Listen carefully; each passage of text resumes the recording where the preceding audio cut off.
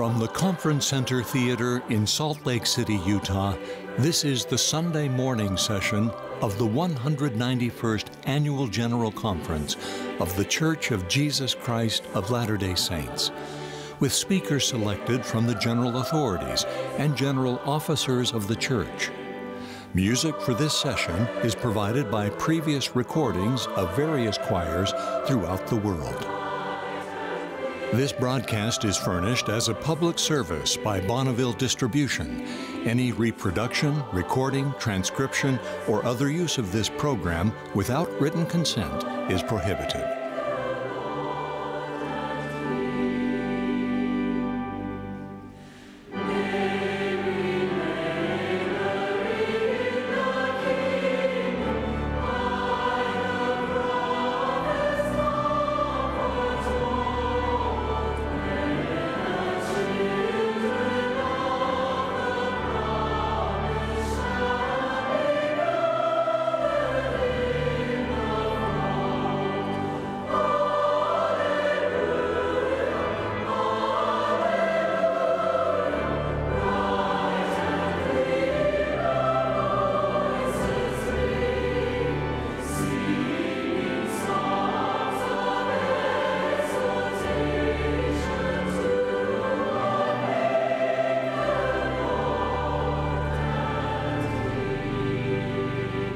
President Dallin H. Oaks, first counselor in the First Presidency of the Church, will conduct this session.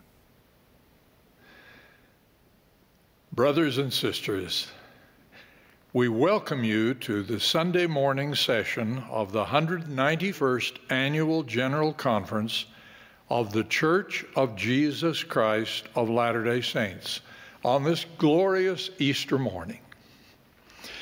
President Russell M. Nelson, who presides at the conference, has asked me to conduct this session. We extend our love and our greetings to all who are participating by radio, television, the internet, or satellite transmission throughout the world. We acknowledge members of the First Presidency and Quorum of the 12 Apostles who are seated on the rostrum this morning. The music for this session will be provided by various choirs, directors, and accompanists. All selections have been previously recorded by members of the Church living in many areas of the world. The Tabernacle Choir at Temple Square opened this meeting with "On This Day of Joy and Gladness." A choir of members of the Church from Mexico will now favor us with "Redeemer of Israel." The invocation will then be offered by Elder Terrence M. Vinson, a native of Australia and member of the Presidency of the 70. After which, a choir of children from Korea will sing "I Love to See the Temple."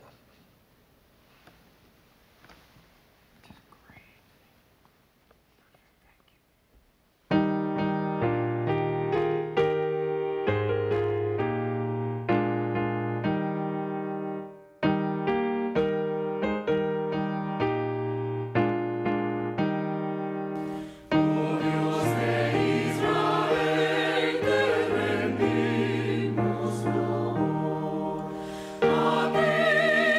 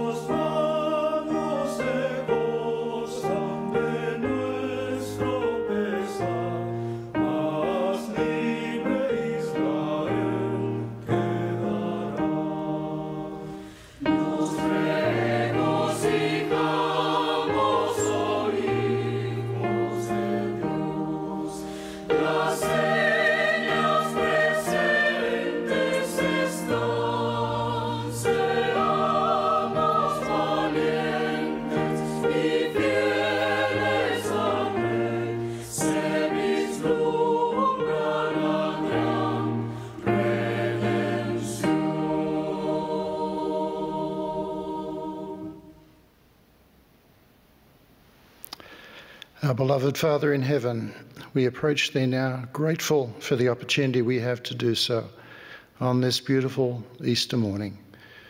We're particularly mindful of the glorious resurrection of our beloved Saviour, Jesus Christ, and pray that thou bless us with testimonies as vibrant and strong as those of Mary and those others to whom our Saviour appeared following his resurrection. We pray thy blessing to be upon us this day, Father, and upon those who will speak at this meeting, that they may be blessed and guided by thee, that thy Spirit may carry their message to the hearts and minds of those who will listen and watch. We're so grateful for thy love, grateful for the gospel which is restored and which carries thy doctrine pure and simple to the world. We pray that thou bless us, that we may reach out with love to all of thy children, both those living and those who have passed beyond mortality, that we may more effectively and demonstrably show love to all of thy children, as thou hast taught.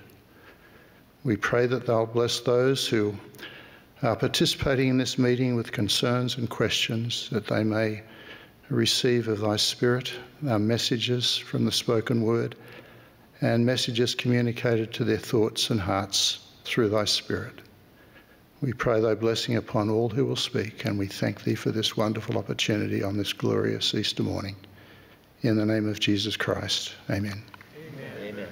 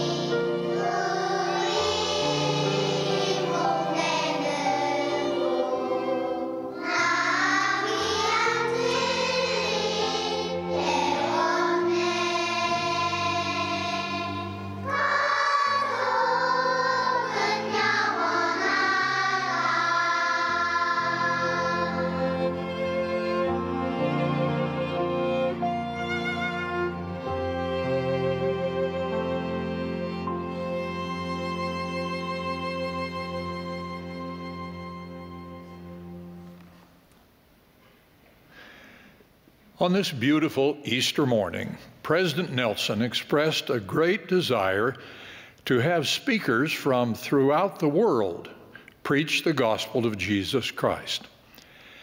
We will begin by hearing from Elder Ulisses Soares of the Quorum of the 12 Apostles, who is a native of Brazil. He will be followed by Sister Reina Isabel Alberto, second counselor in the Relief Society General Presidency, who is a native of Nicaragua. Elders S. Mark Palmer of New Zealand and Edward Dubé of Zimbabwe will then address us. They are both serving in the Africa South Area Presidency, and their messages were recorded previously.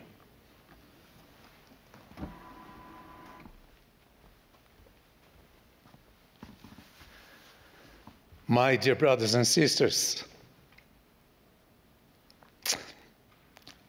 on this radiant Easter morning, my heart rejoices upon remembering the most marvelous, the most majestic, the most immeasurable act that has occurred in all of human history, the atoning sacrifice of our Lord Jesus Christ.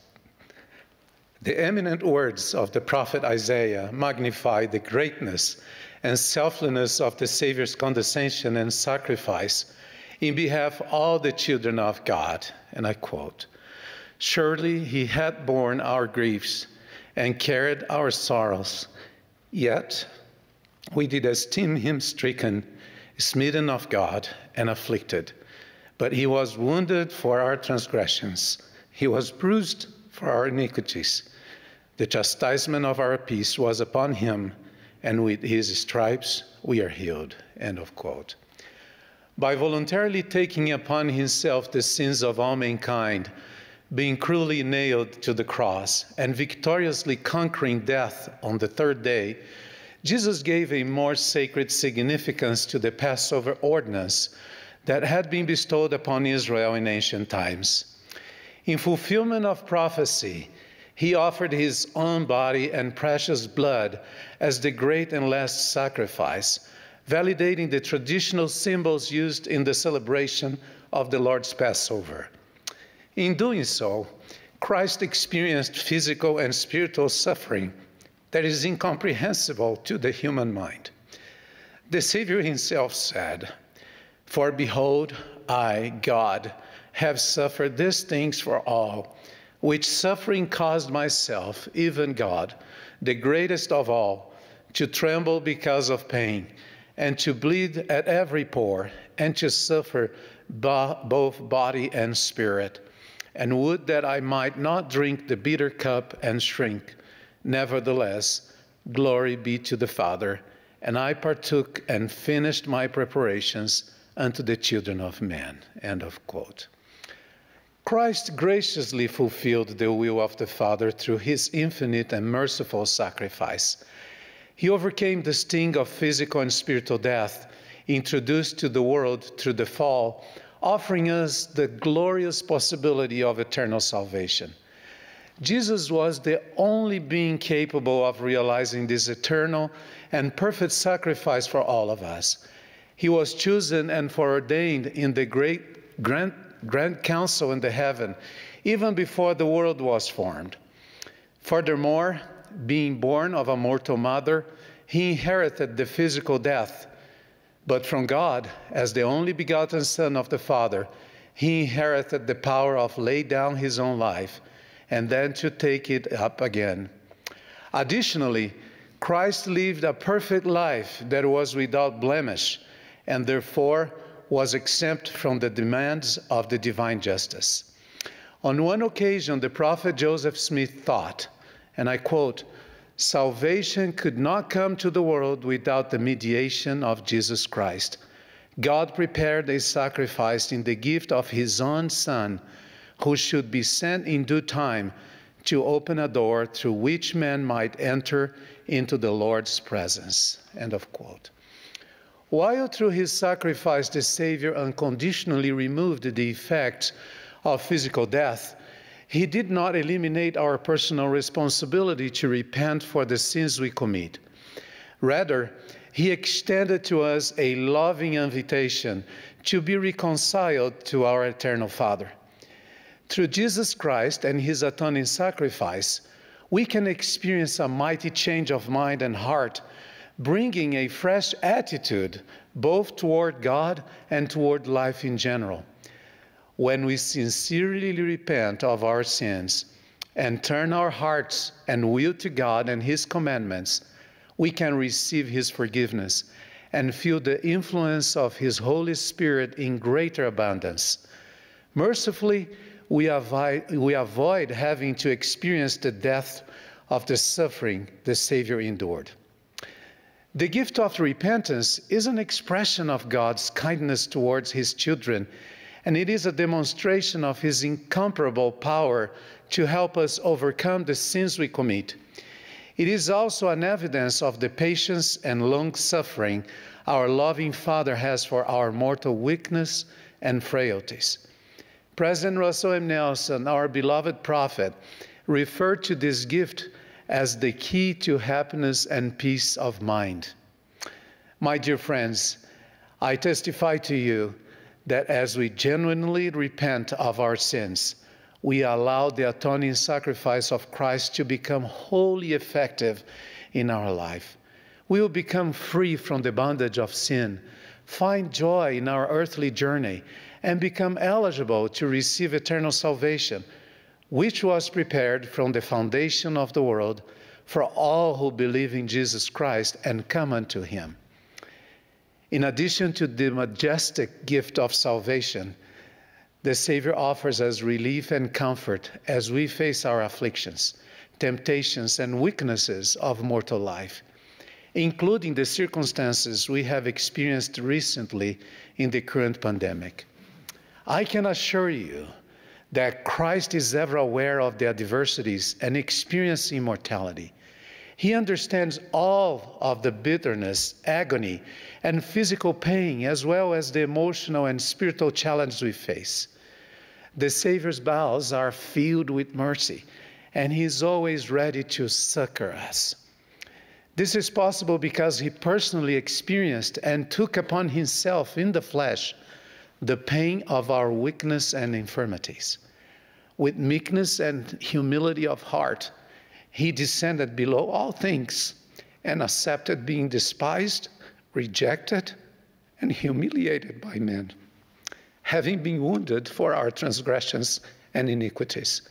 He suffered these things for all, taking upon himself the sins of the world, thus becoming our ultimate spiritual caregiver. As we draw nearer to him, surrendering ourselves spiritually to his care, we'll be able to take upon ourselves his yoke, which is easy, and his burden, which is light, thus finding that promised comfort and rest. Furthermore, we'll receive the strength we all need to overcome the hardships, weaknesses, and sorrows of life, which are exceedingly difficult to endure without his help and healing power. The scriptures teach us to cast thy burden upon the Lord, and he shall sustain thee. And then may God grant us that our burdens may be light through the joy of his Son. Near the end of last year, I learned of the passing of our dear couple, Mario and Regina Emmerich, who were very faithful to the Lord and passed away 4 days apart from one another due to the complications from COVID-19. One of their sons, who is currently serving as a bishop in Brazil, related the following to me, and I quote, "It was so difficult to see my parents depart from this world in that condition, but I could clearly feel the hand of the Lord in my life amidst that tragedy, because I received strength and peace that transcended my understanding. Through my faith in Jesus Christ and his atonement, I received divine help and strengthen and comfort my family members and all those who helped us during this trying experience. Even though the miracle that everyone hoped for did not occur, personally, I am a witness of many other miracles that have occurred in my own life and in the lives of my family members. I felt an inexplicable peace that penetrated the depths of my heart, giving me hope and confidence in the love of the Savior for me and in the plan of happiness of God for his children.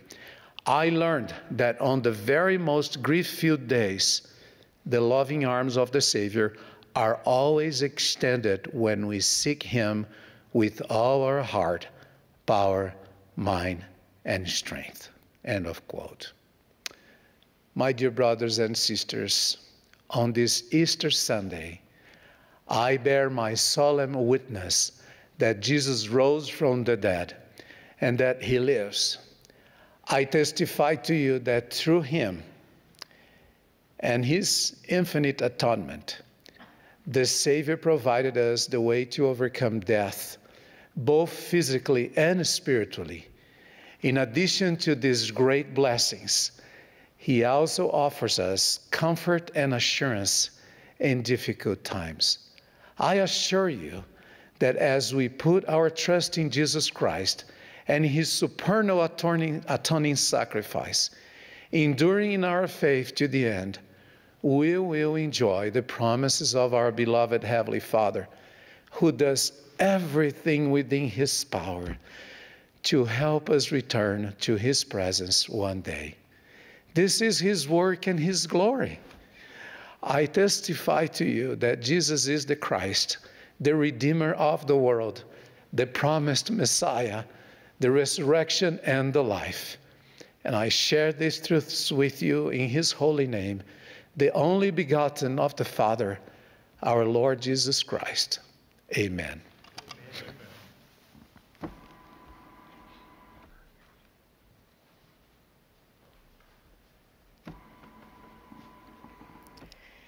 On this glorious Easter Sunday, our children joyfully sing, "On a golden springtime, Jesus Christ awoke and left the tomb where he had lain.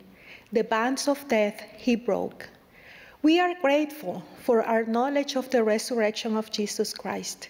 And yet, at some point in our lives, we will have felt heartbroken after losing someone whom we love dearly. Through the current global pandemic, many of us have lost loved ones, either family members or friends. We pray for those who are grieving such loss. President Russell M. Nelson has said, "Irrespective of age, we mourn for those loved and lost." Mourning is one of the deepest expressions of pure love. Moreover, we can't fully appreciate joyful reunions later without tearful separations now. The only way to take sorrow out of death is to take love out of life. We can imagine how Jesus' friends who had followed him and ministered to him felt upon witnessing his death. We know that they mourned and wept. On the day of the crucifixion, not knowing what would happen on Sunday, they must have been overwhelmed by distress, wondering how they would go on without their Lord. Nevertheless, they continued ministering to him even in death.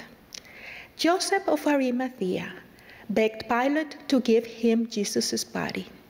He took the body down, wrapped it in fine linen, laid it in his own new tomb, and rolled a great stone to the door of the sepulchre. Nicodemus brought myrrh and aloes. He helped Joseph take the body and wrapped it in linen with the spices. Mary Magdalene and other women followed Joseph and Nicodemus, watched where they laid Jesus' body, and prepared sweet spices and ointments to anoint it. According to the strict laws of that day, they waited to further prepare and anoint the body, because Saturday was the Sabbath. Then, early in the morning on Sunday, they went to the sepulchre. After realizing that the body of the Savior was not there, they went to tell the disciples, who were Jesus' apostles. The apostles came with them to the tomb and saw that it was empty. All but Mary Magdalene eventually left, wondering what had happened to the Savior's body. Mary Magdalene stayed at the tomb by herself. Only a few days before, she had seen the tragic death of her friend and master. Now his tomb was empty, and she did not know where he was. It was too much for her to take in, and she wept. At that moment, the resurrected Savior came to her and asked why she was weeping and whom she was seeking. Thinking that the gardener spoke to her, she asked that if he had taken her Lord's body, to tell her where it was so she could get it. I imagine that the Lord may have allowed Mary Magdalene to grieve and to express her pain. He then called her by her name, and she turned to him and recognized him. She saw the resurrected Christ and was a witness of his glorious resurrection. Like you, in some way I can relate to the anguish felt by Mary Magdalene and her friends as they grieved the death of their Lord. When I was 9 years old, I lost my older brother during a devastating earthquake. Because it happened unexpectedly, it took me a while to grasp the reality of what had occurred. I was heartbroken by sorrow, and I will ask myself, what happened to my brother? Where is he? Where did he go? Will I ever see him again?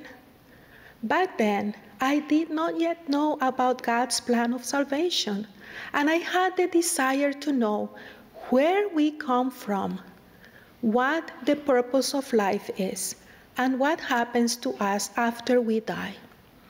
Don't we all have those yearnings when we lose a loved one, or when we go through difficulties in our lives?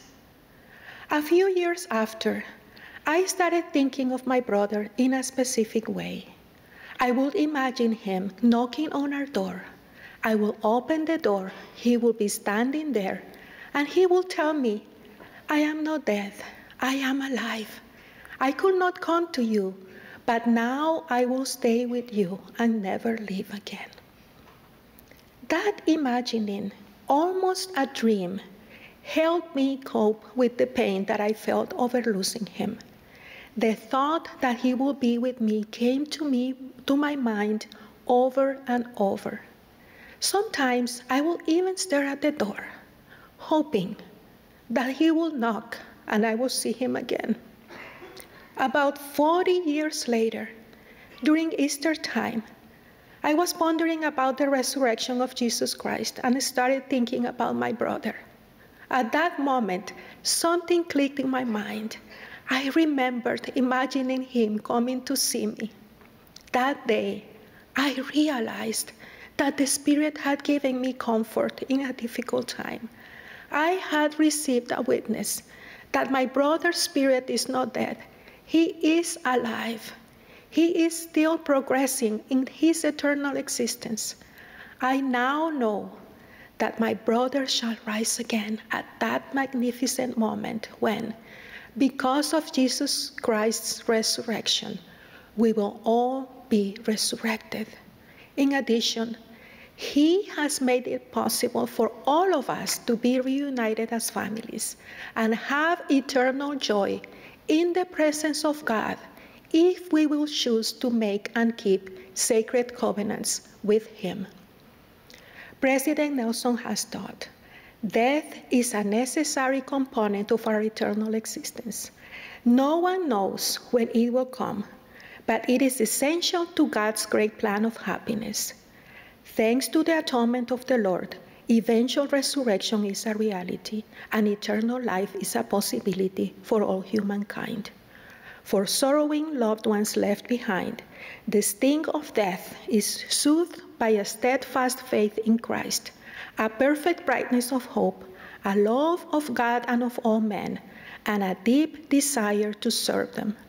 That faith, that hope, that love will qualify us to come into God's holy presence with our eternal companions and families, dwell with him forever.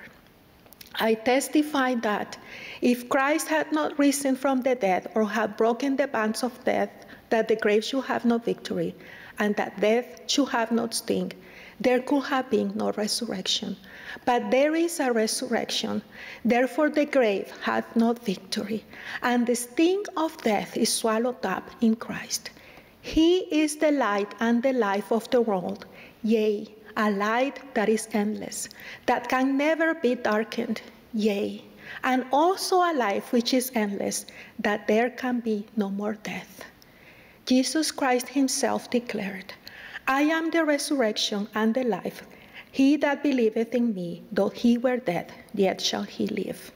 I testify that through the redeeming atonement and glorious resurrection of Jesus Christ, broken hearts can be healed, anguish can become peace, and distress can become hope. He can embrace us in his arms of mercy, comforting, empowering, and healing each of us. In the name of Jesus Christ, amen. Amen.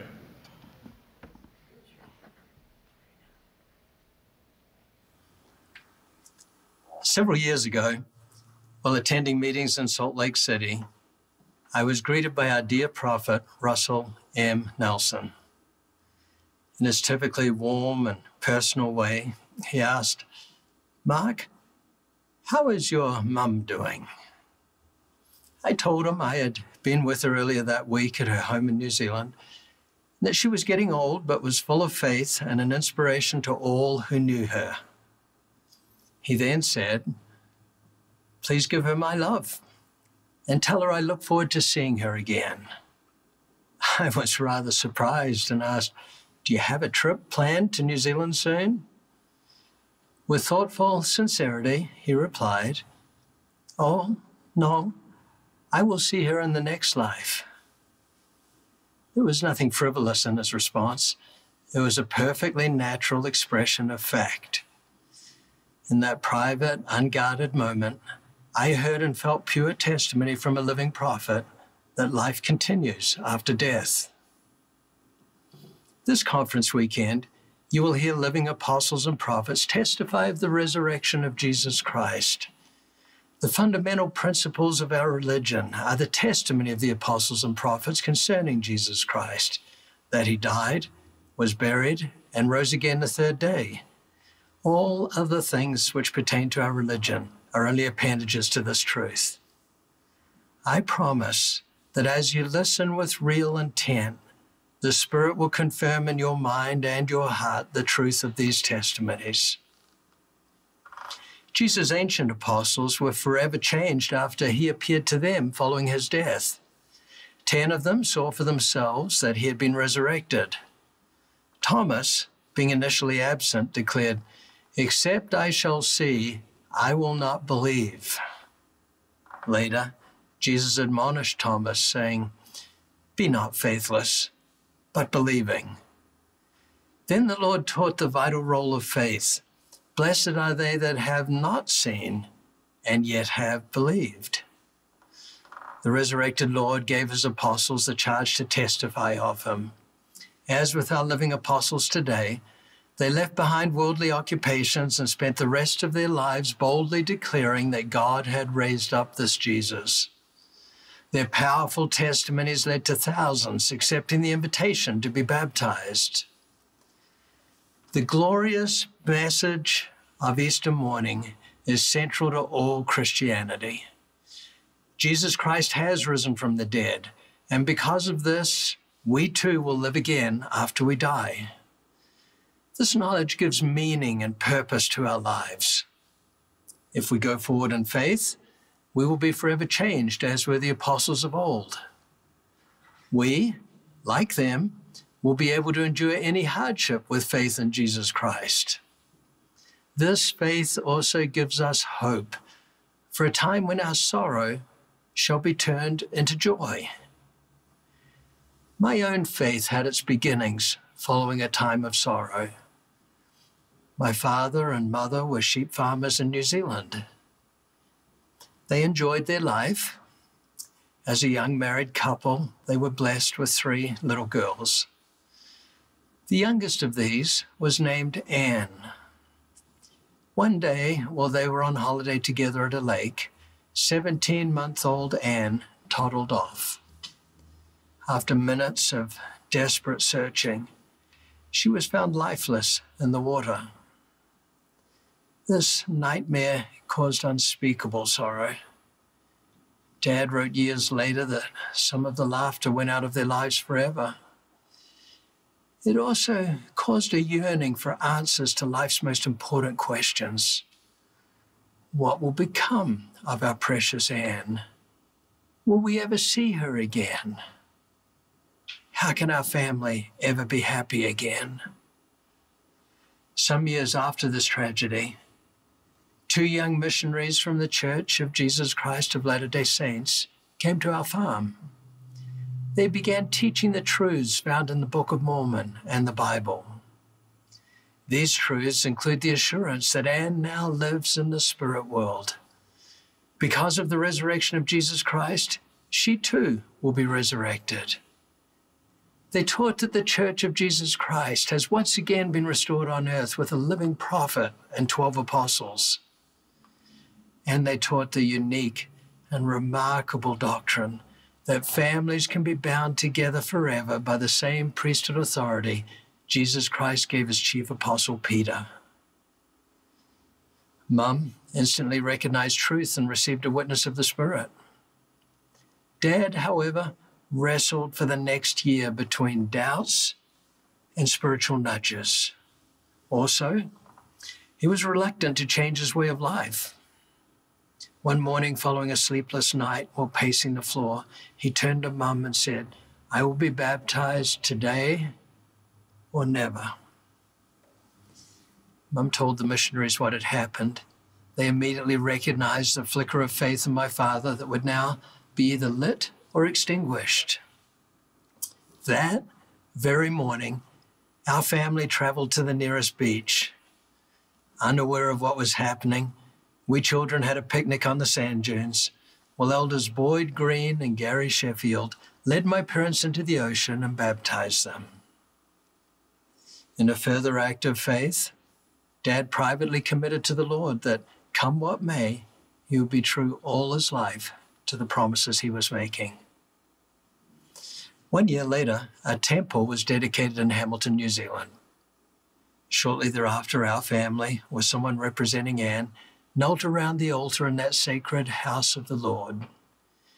There, by the authority of the priesthood, we were united as an eternal family in a simple and beautiful ordinance. This brought great peace and joy. Many years later, Dad told me that if not for Anne's tragic death, he would never have been humble enough to accept the restored gospel. Yet the Spirit of the Lord instilled hope that what the missionaries taught was true. This led to my parents' faith growing until they each burned with the fire of testimony that quietly and humbly guided their every decision in life. I will always be thankful for my parents' example to future generations. It's impossible to measure the number of lives forever changed because of their acts of faith in response to profound sorrow. I invite all who feel sorrow, all who wrestle with doubt, all who wonder what happens after we die, to place your faith in Christ. I promise that if you desire to believe, then act in faith and follow the whisperings of the Spirit. You will find joy in this life and in the world to come. How I look forward to the day I will meet my sister Anne. I look forward to a joyful reunion with my father, who died over 30 years ago. I testify of the joy to be found in living by faith, believing without seeing, but knowing by the power of the Holy Ghost that Jesus Christ lives. With all my heart and soul, I choose to follow Jesus Christ and his restored gospel. This blesses every aspect of my life. I know that Jesus is the Christ, the Son of God, our Savior and our Redeemer. In the name of Jesus Christ, amen.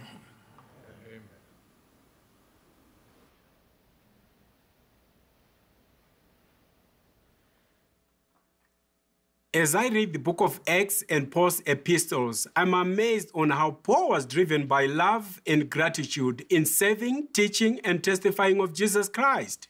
How can such a person serve with such love and gratitude, especially considering his great sufferings? What motivated Paul to serve? Quote, I press toward the mark for the prize of the high calling of God in Christ Jesus. Close quote. To press toward the mark is to faithfully continue on the straight and narrow path which leads to eternal life with our Savior and our Father in heaven. Paul reviewed his sufferings as not worthy to be compared with the glory which shall be revealed in us. Paul's letter to the Philippians, which he wrote when he was bound in prison, is a letter of overwhelming joy and rejoicing and encouragement to all of us, particularly in this difficult time of uncertainty. We all need to take courage from Paul. I count all things but loss for the excellence of the knowledge of Christ, Jesus my Lord, for whom I have suffered the loss of all things, and do count them but dung, that I may win Christ. While we look at Paul's service, we are inspired and uplifted by our own Pauls in our day, who serve, teach, and testify with love and gratitude amidst the challenges they face in their lives and in the lives of their loved ones. An experience I had 9 years ago, it helped me to realize the importance of pressing toward the mark. In 2012, as I walked for the first time in the General Conference leadership meeting, I could not help feeling overwhelmed and inadequate. In my mind, there was a voice persistently repeating, "You do not belong here." A serious mistake had been made. Just as I was walking, trying to find a place to sit, Elder Jeffrey R. Holland spotted me. He came to me and said, "Edward, it is good to see you here." And he tenderly patted my face. I felt like a baby. His love and embrace warmed me up and helped me to feel the spirit of belonging, the spirit of brotherhood. On the following day, I observed Elder Holland doing the same thing he had done to me on the previous day, warmly patting Elder Dallin H. Oak's face, who is his senior. At that moment, I felt the Lord's love through this man we sustain as prophets, seers, and revelators. Elder Holland, through his kind, natural actions, he helped me to overcome my self-centeredness and my feelings of inadequacy. He helped me to focus on the sacred and joyful work to which I had been called, to bring souls to Christ. He, like Paul of old, pointed me to press toward the mark. Interestingly, Paul is exhorting us to press forward while calling us to forget that which is behind, our past fears, our past focus, our past failures, and our past sadness. He is inviting us, just like our dear prophet, President Russell M. Nelson, to a newer, holier approach. The Savior's promise is real. For whosoever will save his life shall lose it, and whosoever will lose his life for my sake shall find it. In my first General Conference address, I shared an experience of my mother teaching me to work in our field. Never look back, she said. Look ahead at what we still have to do. Towards the end of her life, while mother battled cancer, she lived with Naomi and me. One night, I heard her sobbing in her bedroom. Her pain was intense, even after taking her last daily dose of morphine only 2 hours earlier. I entered her room and sobbed with her. I prayed aloud for her to receive instant relief from her pain. And then she did the same thing she had done in the field years ago. She stopped and taught me a lesson. I'll never forget her face at that moment, frail, stricken, and full of pain, gazing with pity on her sorrowing son. She smiled through her tears, looked directly into my eyes and said, "It is not up to you or anyone else, but it is up to God whether this pain will go away or not." I sat up quietly. She too sat quietly. The scene remains in my mind, vivid in my mind. That night, through my mother, the Lord taught me a lesson that will stay with me forever, as my mother expressed the acceptance of God's will. I remembered the reason Jesus Christ suffered in the Garden of Gethsemane and on the cross at Golgotha. He said, "Behold, I have given unto you my gospel, and this is my gospel which I have given unto you, that I came into the world to do the will of my Father, because my Father sent me." As I reflect on our dear prophet, President Nelson's prophetic questions to us on the last General Conference, President Nelson asked, "Are you willing to let God prevail in your life? Are you willing to let God be the most important influence in your life?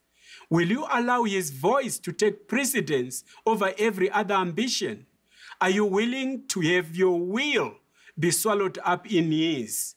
My mother would have responded with an emotional but firm yes. And other faithful members of the church across the globe would also respond with an emotional but firm yes. President Nelson, thank you for inspiring and uplifting us with these prophetic questions. Recently, I had a conversation in Pretoria, South Africa, with a bishop who buried his wife and his adult daughter on the same day. Their lives were claimed by this coronavirus pandemic. I asked how he was doing. Bishop Ted Tabete's response strengthened my resolve to follow the words and counsel from the Lord's prophets, seers, and revelators. Bishop Tabete responded that there is always hope and comfort in knowing that the Savior has taken upon himself the pains of his people, that he may know how to succor us. With deep faith, he testified, "I'm grateful for the plan of salvation, the plan of happiness." He then asked me a question. Is this not what our prophet was trying to teach us this last conference? While the challenges of mortality will come to all of us in one way or another, let us focus on the goal of our pressing toward the mark, which is the prize of the high calling of God. My humble invitation to all of us is to never give up. We are called to lay aside every weight and the sin which doth so easily beset us, and let us run with patience the race that is set before us, looking unto Jesus, the author and finisher of our faith. It is not so much about what we are going through in life, but what we are becoming. There is joy in pressing toward the mark. I testify that you who overcame all will help us as we look up to him. In the name of Jesus Christ, amen.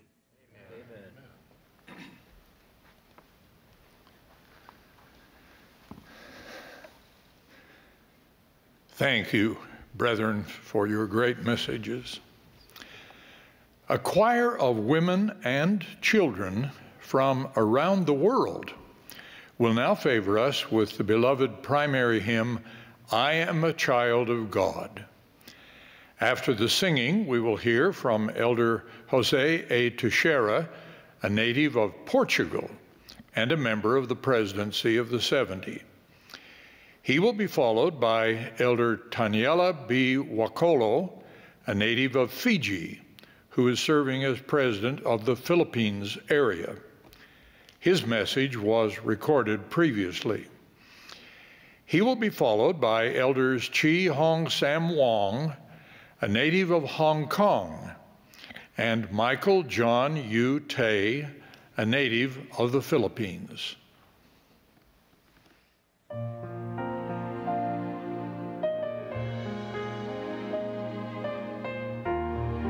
This is the Sunday morning session of the 191st Annual General Conference of The Church of Jesus Christ of Latter-day Saints.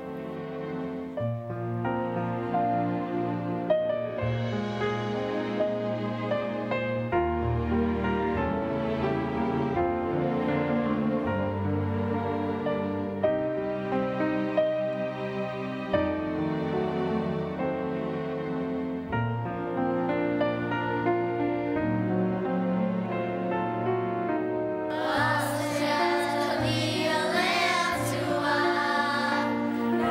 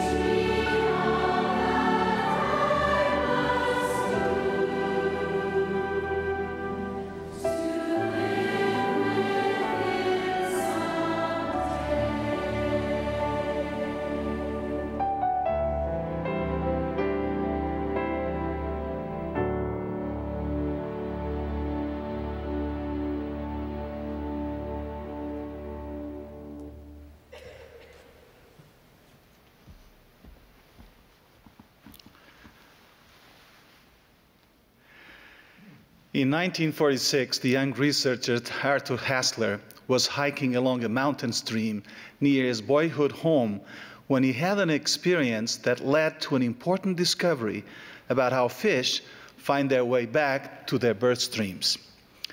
Hiking up a mountain, yet out of sight of his favorite childhood waterfall, Hassler was suddenly brought back to a forgotten memory.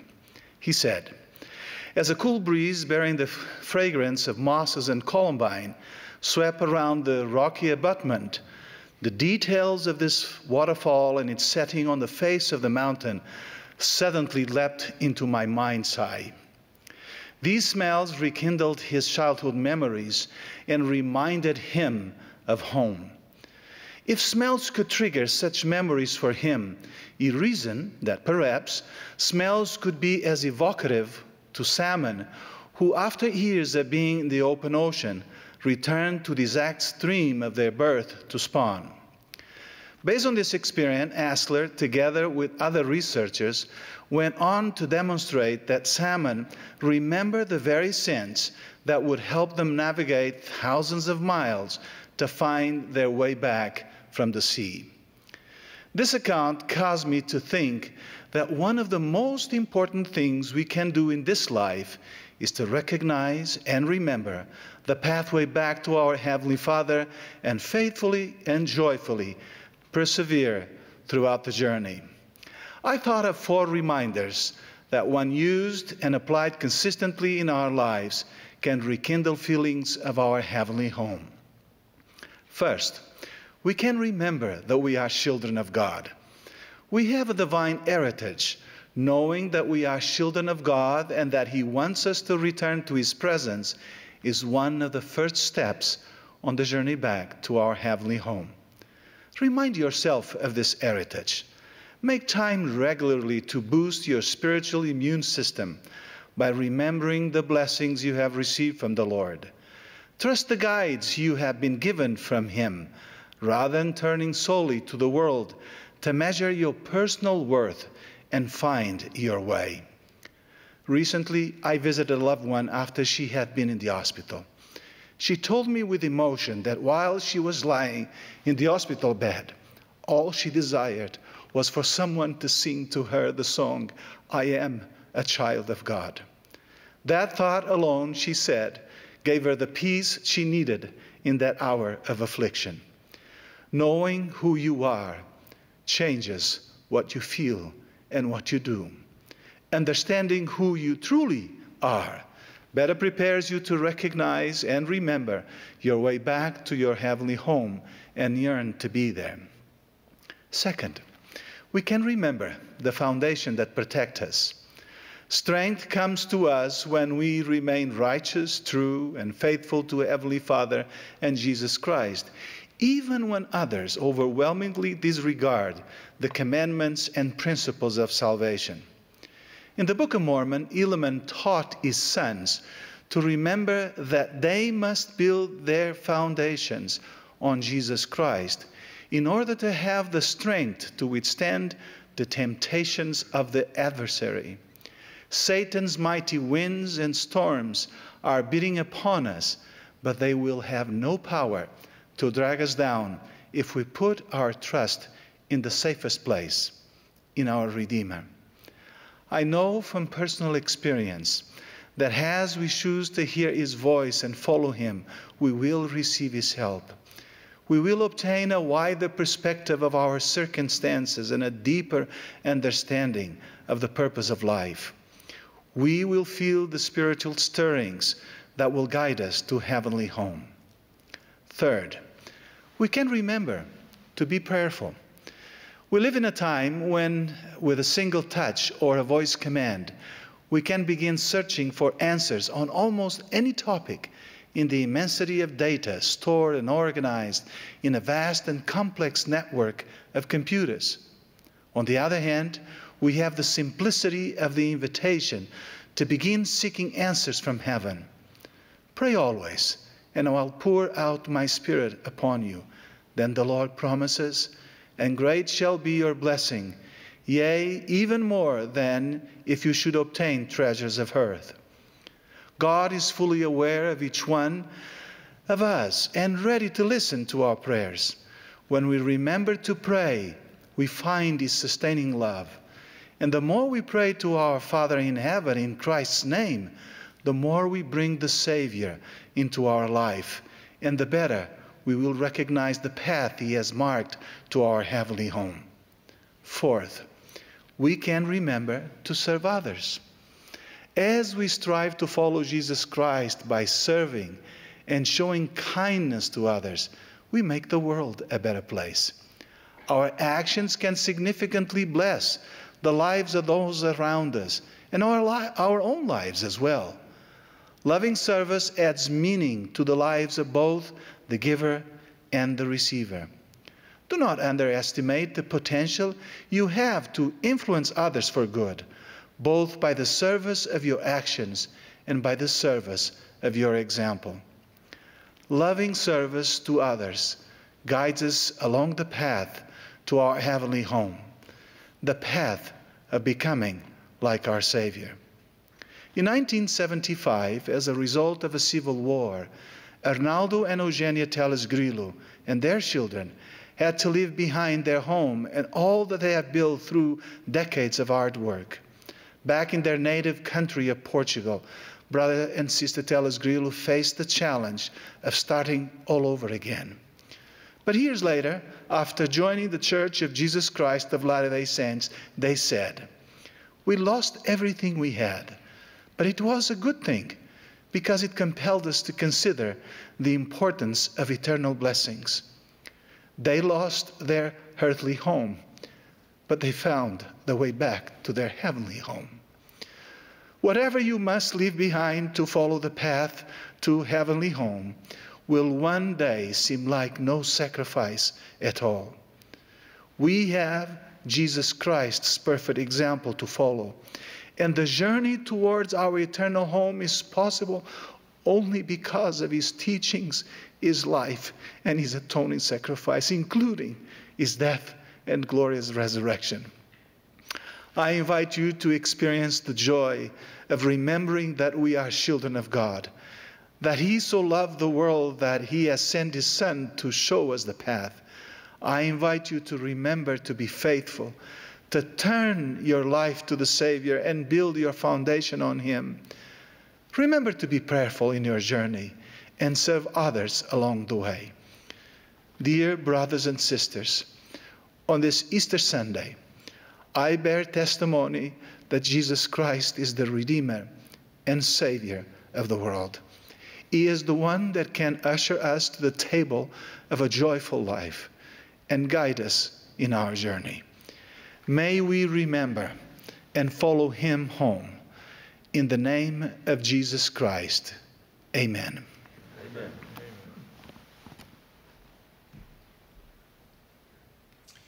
Brothers and sisters, I rejoice within the gospel of Jesus Christ. I bring with me love from the resilient members in the Philippines and say on their behalf, Mabuhay. On this Easter morning, I testify of the living Christ, that He rose from the dead, and that His love for us and for our Father in heaven is pure and eternal. Today, I desire to focus on the love of Heavenly Father and Jesus Christ for all, which is manifest through the atonement of His Son, Jesus Christ. For God so loved the world that He gave His only begotten Son. When the prophet Nephi was asked by an angel about his knowledge of God, Nephi responded simply, I know that He loveth His children. A verse from the Book of Mormon, another testament of Jesus Christ, powerfully describes the Savior's perfect love. And the world, because of their iniquity, shall judge Him to be a thing of naught. They scourge Him, they smite Him, they spit upon Him, and He suffered it, because of His loving kindness and His long-suffering towards the children of men. The Savior's universal love is the motivating force behind all that He does. We know that it is the same love our Father in heaven has for us, because the Savior humbly taught that He and the Father are one. How then do we reciprocate and show our gratitude for their universal love? The Savior taught us with this simple, all-encompassing invitation. If you love me, keep my commandments. President Dallin H. Oaks taught, quote, God's universal and perfect love is shown in all the blessings of His gospel plan, including the fact that His choicest blessings are reserved for those who obey His laws, close quote. I would like to share 3 specific ways our Heavenly Father manifests His love for us, His children. First, relationships with God and family manifest His love. Our most valuable relationships are with the Father and the Son and with our own families, because our ties to them are eternal. The great plan of happiness is a wonderful manifestation of God's love for us. With eyes riveted on God's plan, we willingly choose to carve out soil and rocks within us that support selfish desires and replace them with foundations that build eternal relationships. In a sense, this can be called spiritual excavation. In performing our spiritual excavation, we must first seek after God and call upon Him. Seeking after Him and calling upon Him will begin the process and provide space to build and strengthen our eternal relationships. It broadens our spiritual view and helps us focus on changing what we can control rather than on fears outside of control. Studying the life and ministry of our Savior, Jesus Christ, will enable us to view these other concerns with an eternal perspective. Distractions can sometimes prevent us from experiencing God's love in our family relationships and activities. A mother feeling that gadgets were taking over her family relationships came up with a solution. At the dinner table and in other family times, she just calls out, "Phones on the deck. Let us have FaceTime." She says that this is the new norm for their family and that it strengthens their relationship as a family when they have real FaceTime. They now enjoy quality, come follow me discussions together as a family. Second, He manifests His love to His children by calling prophets. Our current world is deluged in a war of words and tumult of opinions. Paul reminds us that there are so many kinds of voices in the world. Which of all the voices rise clearly and meaningfully above the fray? It is the voice of God's prophets, seers, and revelators. I remember vividly after undergoing surgery in 2018, upon returning to work, I was in the parking garage at church headquarters. Suddenly, I heard the voice of President Russell M. Nelson calling, "Taniela, Taniela." I ran towards him, and he asked how I was doing. I said, "I am recovering very well, President Nelson." He gave me counsel and a hug. I truly felt the personal ministry of a prophet to the One. President Nelson has traveled to many nations of the earth. In my mind, he is not just ministering to thousands, but he is ministering to thousands of ones. In doing so, he shares the love God has for all his children. Recently, the words of President Nelson have been a source of strength and inspiration to the people of the Philippines. As with every country in the world, during 2020, the Philippines was severely affected by the COVID-19 pandemic, as well as a volcanic eruption, earthquakes, typhoons, and devastating floods. But like a pillar of light shining through dark clouds of fear, loneliness, and despair, came the words of the prophet. It included the call for worldwide fasting and prayer, and counsel to move forward despite the pandemic. He invited us to make our homes personal sanctuaries of faith. He called upon Latter-day Saints everywhere to respect all of God's children and to let God prevail in our lives. Likewise, stirring was President Nelson's recent video testimony about the power of gratitude and his concluding prayer, which resonated across the Philippines. The Philippines, along with the entire world, are so blessed to feel God's love through the words of his chosen prophet. Third, chastening can be a manifestation of God's love for his children. Sometimes God manifests his love by chastening us. It is a way of reminding us that he loves us and that he knows who we are.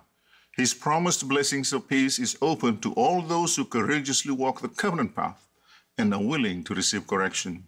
When we recognize the chastening and are willing recipients, it becomes a spiritual surgery. Who likes surgery, by the way?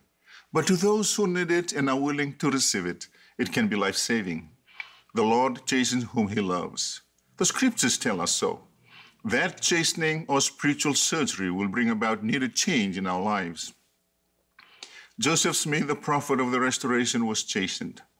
After losing the 116 pages of the Book of Mormon manuscript, the Lord both corrected and showed love by saying, "You should not have feared man more than God. You should have been faithful. Behold, thou art Joseph, and thou wast chosen. Remember, God is merciful, therefore repent." In 2016, while serving a mission in Little Rock, Arkansas, I asked Brother Davar to deliver a package to my older sister who lived on an island in Fiji. His response was not something that I had anticipated. "President Wakolo," he groaned, "your sister passed away and was buried 10 days ago." I had self-pity and even felt a little upset that my family did not even bother to let me know. The next day, while my wife was teaching missionaries, this thought penetrated my soul. "Daniela, all these experiences are for your own good and development. You have been teaching and sharing your testimony about the atonement of Jesus Christ. Now live accordingly." I was reminded that happy is the man whom God corrects. Therefore, we should despise not the chastening of the Almighty. It was a spiritual surgery for me, and the outcome was immediate. Just as I was contemplating the experience, I was called upon to give my concluding thoughts to this cousin. Among other things, I shared the lessons that I had just been taught. 1, I had just been chastened by the Holy Ghost, and I loved it because I was the only one who heard it. 2, because of the Savior's sacrifice and ransom, I will no longer refer to my challenges as trials and tribulations, but as my learning experiences.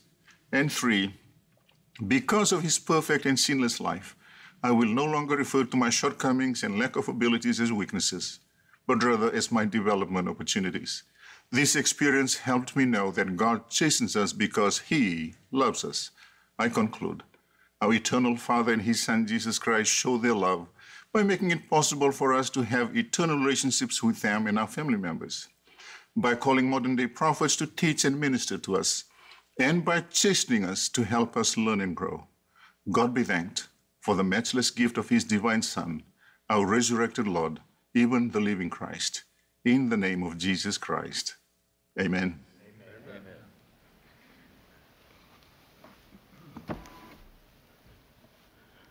Our dear prophet, President Russell M. Nelson, said in our last General Conference, during these perilous times of which the Apostle Paul prophesied, Satan is no longer even trying to hide his attack on God's plan. Emboldened evil abounds. Therefore, the only way to survive spiritually is to be determined to let God prevail in our lives, to learn to hear his voice, and to use our energy to help gather Israel. As we consider the prophet's invitation to learn to hear God's voice, are our hearts determined or hardened? Let us remember the counsel given in Jacob chapter 6, verse 6. Yea, today, if ye will hear his voice, harden not your hearts. For why will ye die? Let us be determined to let God prevail in our lives. How can we let God prevail in our lives and not the adversary? In the Doctrine and Covenants, section 6, verse 34, we read, Therefore fear not, little flock, do good. Let earth and hell combine against you. For if ye are built upon my rock, they cannot prevail. It is a significant promise. Although earth and hell may combine against us, they cannot prevail if we choose to let God prevail by establishing our lives upon his rock. Speaking to his disciples, Jesus Christ taught of a wise man and a foolish man, recorded in Matthew chapter 7 of the New Testament. Many of you have heard the primary song, The Wise Man and the Foolish Man. If you have taken the time to compare the 4 verses in the song, you will find that verses 1 and 2 are very similar to verses 3 and 4. Both the wise man and the foolish man were building a house. They want to provide their families with a safe and comfortable home. They desire to live happily together forever as a family, just like you and me. The surrounding situation was the same. The rains came down and the floods came up. We sing it 6 times when we sing that song. The only difference is that the wise man built his house upon the rock, and the house stood still. Whereas the foolish man built his house upon the sand, and his house washed away. Therefore, where our foundation is really matters. And this has a decisive effect on the outcome, ultimately and eternally. I hope and pray that we all will find and stay on the sure foundation as we establish our future life. We are reminded in Helaman chapter 5, verse 12. And now, my sons, remember that it is upon the rock of our Redeemer, who is Christ, the Son of God, that ye must build your foundation, that when the devil shall send forth his mighty winds, yea, his shafts in the whirlwind, yea, when all his hail and his mighty storm shall beat upon you, it shall have no power over you to drag you down to the gulf of misery and endless woe. Because of the rock upon which ye are built, which is a sure foundation, a foundation whereon if men build, they cannot fall. That is the promise from God.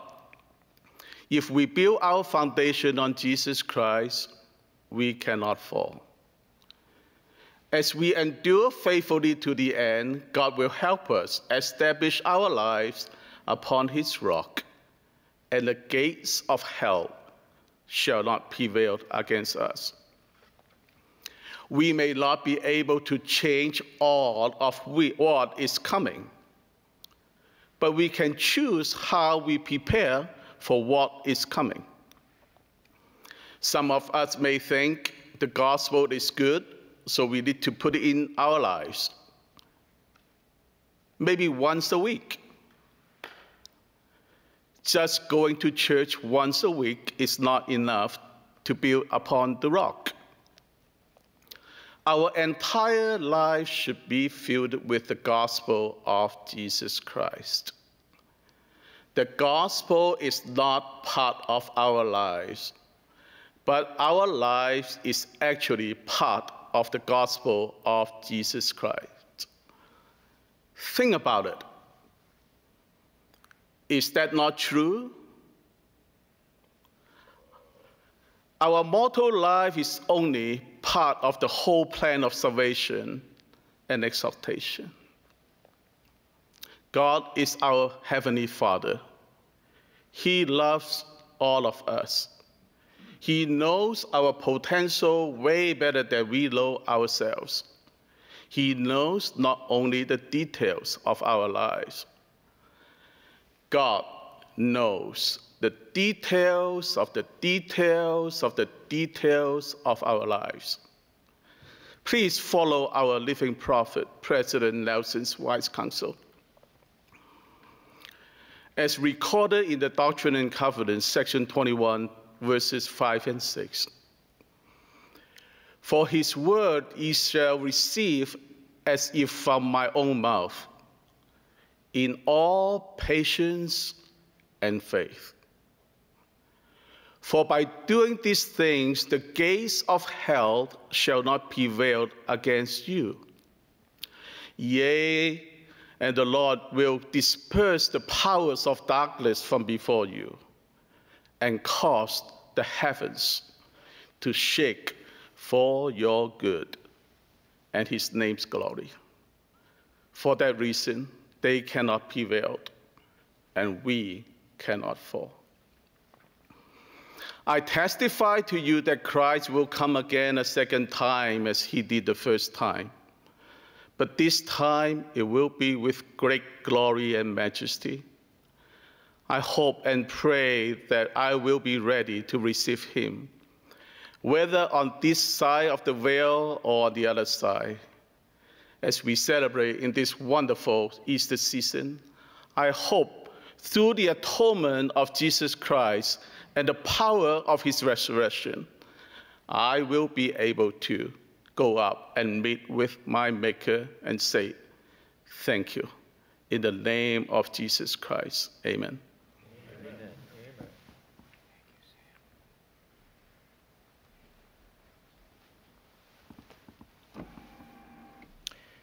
I am grateful to be with you this wonderful Easter morning. When I think of Easter, I love to rehearse in my mind the words spoken by angels to those who were at the garden tomb. Why seek ye the living among the dead? He is not here, but is risen.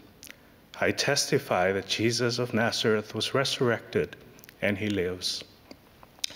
34 years ago, my missionary companion and I met and taught a very intellectual man who was a contributing writer in a local newspaper in Davao City in the Philippines. We enjoyed teaching him because he had a lot of questions and was very respectful of our beliefs. The most memorable question he asked us was, "What think ye of Christ?" We, of course, excitedly shared our feelings and bore testimony of Jesus Christ. He later published an article on the same topic that contained wonderful words and phrases about the Savior. I remember being impressed, but not necessarily lifted. It had good information, but felt hollow and lacked spiritual power. What think ye of Christ? I am realizing that how intimately I know the Savior significantly influences my ability to hear him, as well as how I respond. A few years ago, Elder David A. Bednar asked the following questions as part of his remarks, quote, "Do we only know about the Savior, or are we increasingly coming to know him? How do we come to know the Lord?" Close quote. As I studied and pondered, I came to the stark realization that what I know about the Savior greatly outweighed how much I really know him. I resolved then to put forth more effort to know him. I am very grateful for the scriptures and testimonies of faithful men and women disciples of Jesus Christ. My own journey over the last few years has taken me down many roads of study and discovery. I pray that the Holy Ghost will convey to you today a message far greater than the inadequate words that I have written. First, we need to recognize that knowing the Savior is the most important pursuit of our lives. It should take priority over anything else. Quote, "And this is life eternal, that they might know thee, the only true God, and Jesus Christ, whom thou hast sent. Jesus saith unto him, I am the way, the truth, and the life. No man cometh unto the Father but by me. I am the light of the world. He that followeth me shall not walk in darkness, but shall have the light of life." Close quote. Second, as we are increasingly coming to know the Savior, scriptural passages and the words of the prophets become so intimately meaningful to us that they become our own words.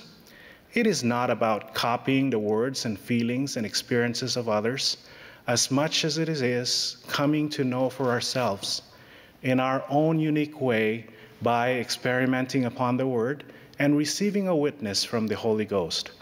As the prophet Alma declared, quote, "Do ye not suppose that I know of these things of myself? Behold, I testify unto you that I do know that these things whereof I have spoken are true. And how do ye suppose that I know of their surety? Behold, I say unto you, they are made known unto me by the Holy Spirit of God. Behold, I have fasted and prayed many days that I might know these things of myself. And now I do know of myself that they are true, for the Lord God hath made them manifest unto me by his Holy Spirit. And this is the spirit of revelation which is in me." Third, an increasing understanding that the atonement of Jesus Christ applies to us personally and individually will help us know him. Oftentimes, it is easier for us to think and speak of Christ's atonement in general terms than to recognize its personal significance in our lives. The atonement of Jesus Christ is infinite and eternal and all-encompassing in its breadth and depth, but wholly personal and individual in its effects. Because of his atoning sacrifice, the Savior has power to cleanse, heal, and strengthen us one by one. The Savior's only desire, his only purpose from the very beginning, was to do the will of the Father. The will of the Father was for him to assist in bringing to pass the immortality and eternal life of men by becoming our advocate with the Father. Hence, quote, though he were the Son, yet learned he obedience by the things which he suffered, and being made perfect, he became the author of eternal salvation unto all them that obey him. And he shall go forth suffering pains and afflictions and temptations of every kind. And he will take upon him death, that he may loose the bands of death. And he will take upon him their infirmities, that his bowels may be filled with mercy, that he may know according to the flesh how to succor his people according to their infirmities. The Son of God suffereth according to the flesh, that he might take upon him the sins of his people, that he might blot out their transgressions, according to the power of his deliverance. I would like to share a simple experience that illustrates the struggle we sometimes have to embrace the personal nature of the Lord's atonement. Years ago, at the invitation of my file leader, I read the Book of Mormon from cover to cover and marked the verses that reference the Lord's atonement. He also invited me to prepare a one-page summary of what I learned. I said to myself, 1 page? Sure, that is easy. To my surprise, however, I found the task to be extremely difficult, and I failed. I have since realized I failed because I missed the mark and have incorrect assumptions. First, I expected the summary to be inspiring to everyone. The summary was meant for me and not for anyone else. It was meant to capture my feelings and emotions about the Savior and what he has done for me, so that every time I read it, it will bring to the surface wonderful, poignant, and personal spiritual experiences. Second, I expected a summary to be grand and elaborate and contain big words and phrases. It was never about big words. It was meant to be a clear and simple declaration of conviction. Quote, for my soul delighteth in plainness, for after his manner that the Lord God work among the children of men, for the Lord God giveth light unto the understanding. Third, I expected it to be perfect, a summary to end all summaries, a final summary that one cannot and should not add to, instead of a work in progress that I can add a word here or a phrase there as my understanding of Jesus Christ's atonement increases. As a young man, I learned a lot from my conversations with my bishop. During those tender years, I learned to love these words from a favorite hymn. I stand all amazed at the love Jesus offers me, confused at the grace that so fully he proffers me. I tremble to know that for me he was crucified, that for me, a sinner, he suffered, he bled and died. Oh, it is wonderful that he should care for me enough to die for me. Oh, it is wonderful, wonderful to me. The prophet Moroni invited us to, and now I would command you to seek this Jesus of whom the apostles and prophets have written. President Russell M. Nelson promised that, quote, if we proceed to learn all we can about Jesus Christ, our ability to turn away from sin will increase, our desire to keep the commandments will soar, close quote. On this Easter Sunday, just as the Savior came forth from his stone grave, may we awake from our spiritual slumber and rise above the clouds of doubt, the clutches of fear, the intoxicating pride, and the lull of complacency. Jesus Christ and Heavenly Father live. I testify of their perfect love for us. In the name of Jesus Christ, amen. Amen.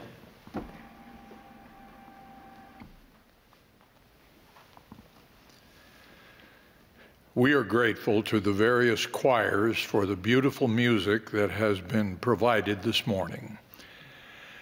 The concluding speaker for this session will be our beloved prophet, President Russell M. Nelson. Following his remarks, the Tabernacle Choir at Temple Square will close this meeting by singing that great Easter anthem, "He is Risen." The benediction will then be offered by Elder Arnulfo Valenzuela, a native of Mexico.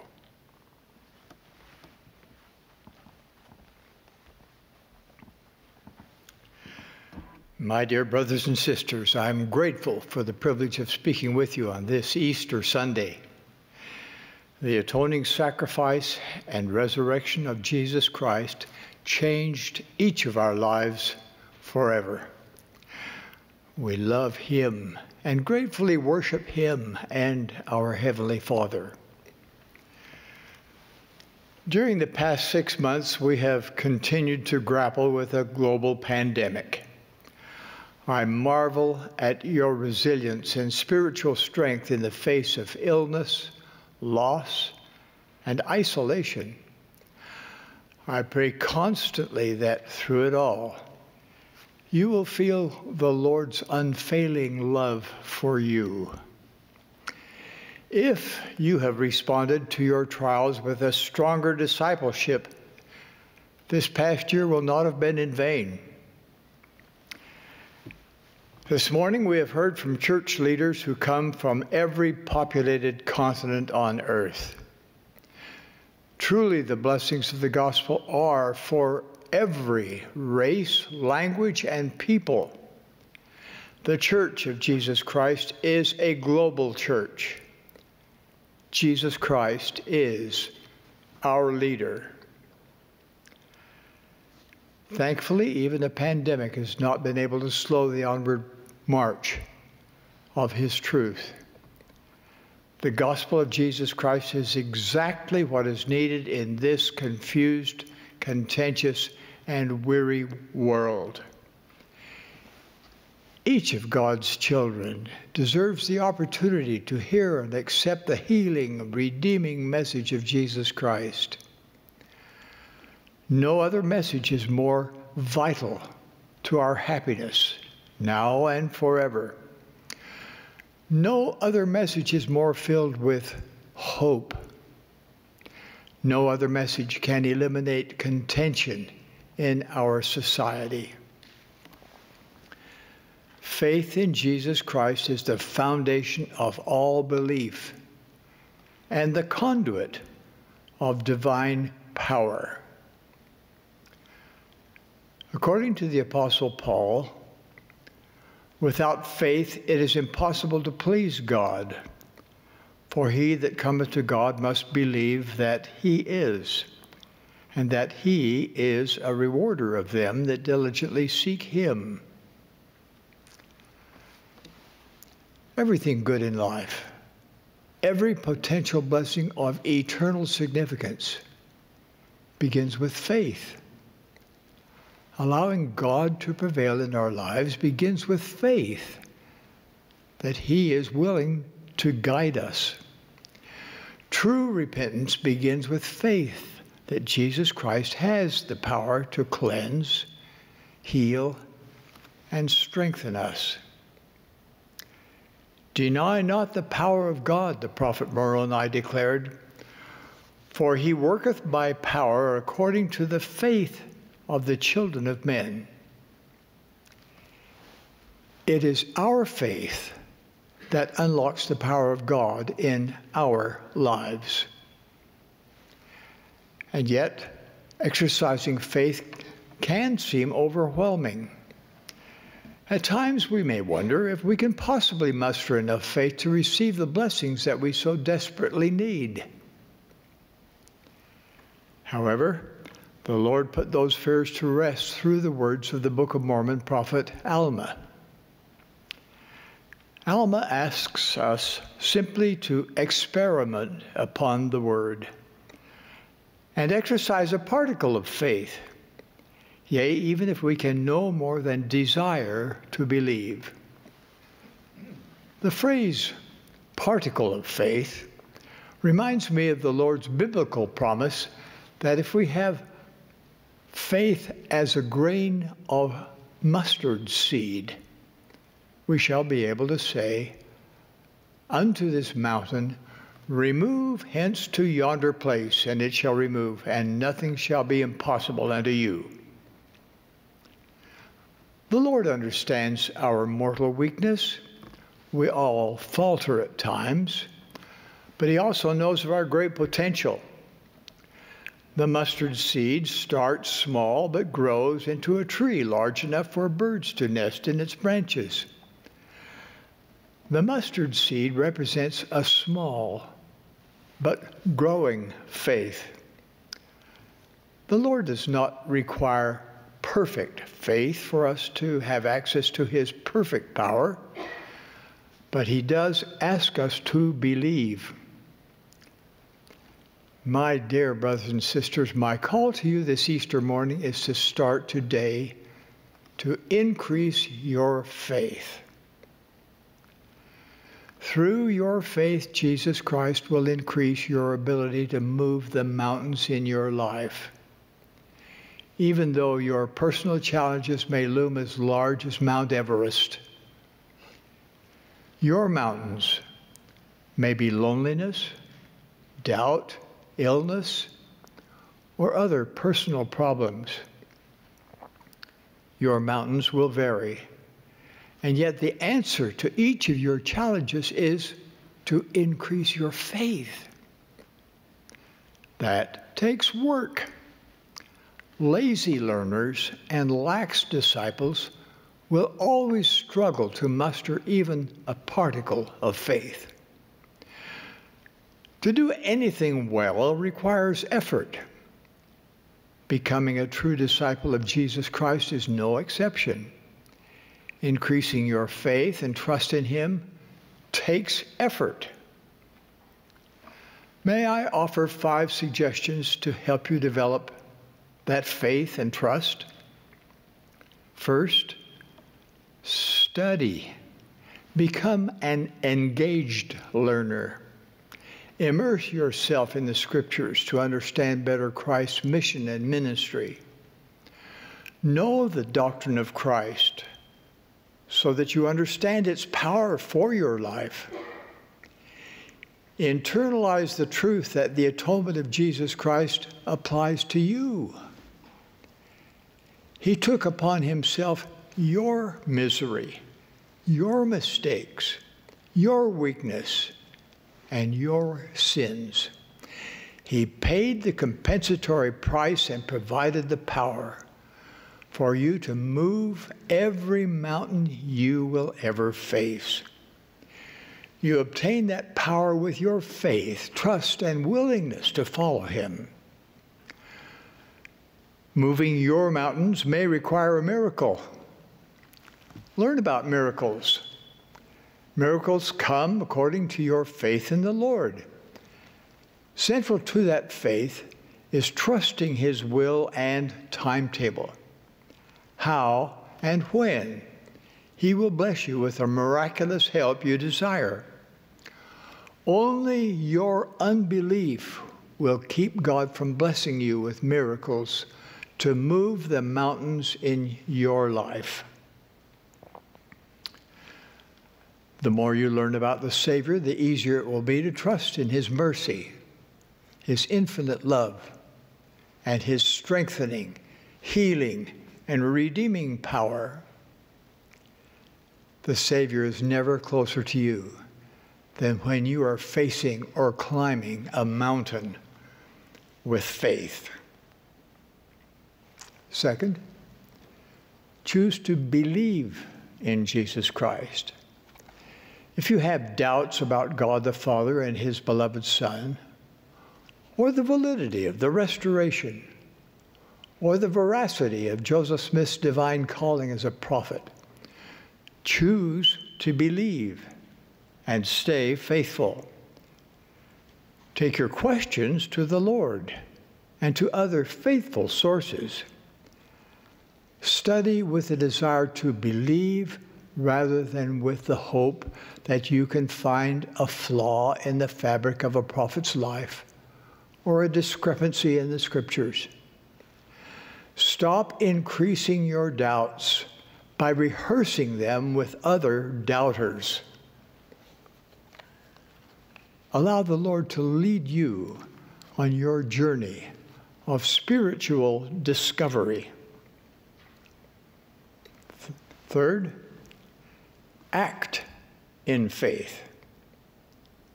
What would you do if you had more faith? Think about it. Write about it. Then receive more faith by doing something that requires more faith. Fourth, partake of sacred ordinances worthily. Ordinances unlock the power of God for your life. And fifth, ask your Heavenly Father in the name of Jesus Christ for help. Faith takes work. Receiving revelation takes work. But everyone that asketh receiveth, and he that seeketh findeth, and to him that knocketh it shall be opened. God knows what will help your faith grow. Ask, and then ask again. A non-believer might say that faith is for the weak. But this assertion overlooks the power of faith. Would the Savior's apostles have continued to teach his doctrine after his death, at the peril of their lives, if they had doubted him? Would Joseph and Hyrum Smith have suffered martyrs' deaths defending the restoration of the Lord's church unless they had a sure witness that it was true? Would nearly 2,000 saints have died along the Pioneer Trail if they did not have faith that the gospel of Jesus Christ had been restored? Truly, faith is the power that enables the unlikely to accomplish the impossible. Do not minimize the faith you already have. It takes faith to join the church and remain faithful. It takes faith to follow prophets rather than pundits and popular opinion. It takes faith to serve a mission during a pandemic. It takes faith to live a chaste life when the world shouts that God's law of chastity is now outmoded. It takes faith to teach the gospel to children in a secular world. It takes faith to plead for the life of a loved one, and even more faith to accept a disappointing answer. 2 years ago, Sister Nelson and I visited Samoa, Tonga, Fiji, and Tahiti. Each of those island nations had experienced heavy rains for days. Members had fasted and prayed that their outdoor meetings would be protected from the rain. In Samoa, Fiji, and Tahiti, just as the meetings began, the rain stopped. But in Tonga, the rain did not stop. Yet, 13,000 faithful saints came hours early to get a seat, waited patiently through a steady downpour, and then sat through a very wet 2-hour meeting. We saw vibrant faith at work in among each of those islanders. Faith sufficient to stop the rain and faith to persevere when the rain did not stop. The mountains in our lives do not always move how or when we would like, but our faith will always propel us forward. Faith always increases our access to godly power. Please know this. If everything and everyone else in the world in whom you trust should fail, Jesus Christ and his church will never fail you. The Lord never slumbers, nor does he sleep. He is the same yesterday, today, and tomorrow. He will not forsake his covenants, his promises, or his love for his people. He works miracles today, and he will work miracles tomorrow. Faith in Jesus Christ is the greatest power available to us in this life. All things are possible to them that believe. Your growing faith in him will move mountains, not the mountains of rock that beautify the earth, but the mountains of misery in your lives. Your flourishing faith will help you turn challenges into unparalleled growth and opportunity. On this Easter Sunday, with my deep feelings of love and gratitude, I declare my witness that Jesus Christ is indeed risen. He is risen to lead his church. He is risen to bless the lives of all of God's children, wherever they live. With faith in him, we can move the mountains in our lives. I so testify in the sacred name of Jesus Christ. Amen. Amen.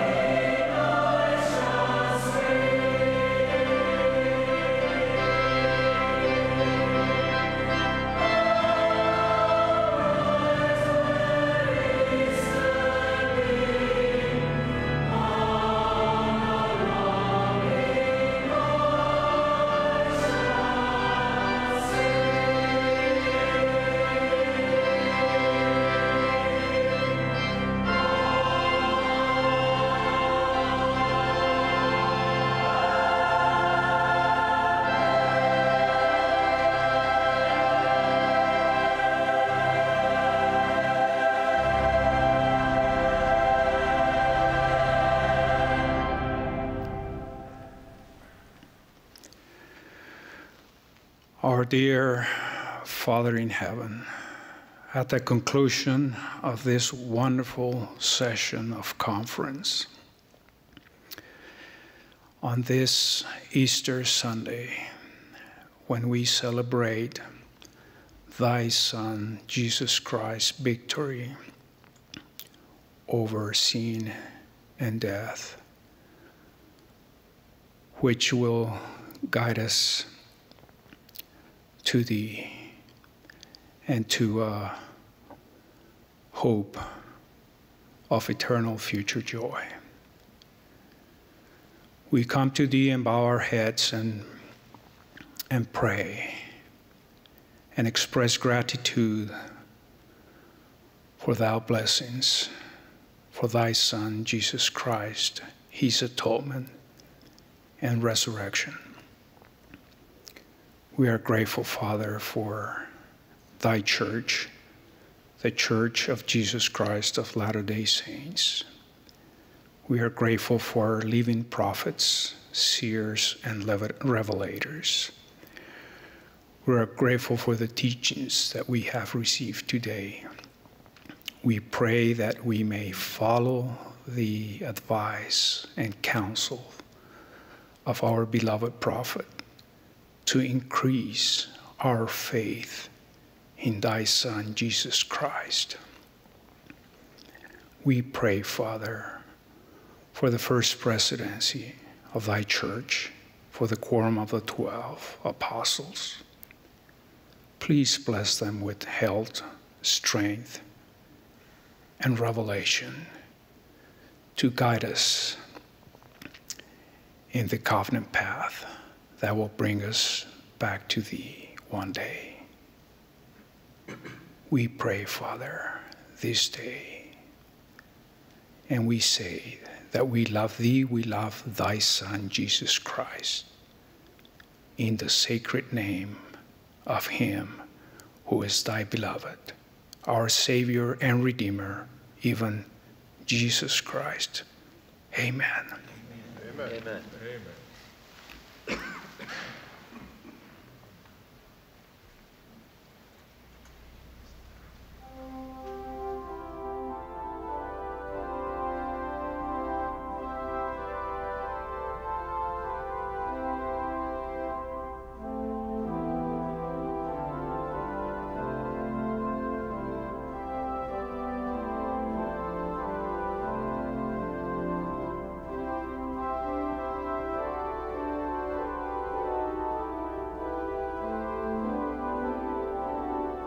This has been a broadcast of the Sunday morning session of the 191st Annual General Conference of the Church of Jesus Christ of Latter-day Saints.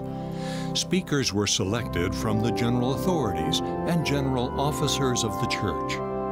Music for this session was provided by previous recordings of various choirs throughout the world. This broadcast has been furnished as a public service by Bonneville Distribution.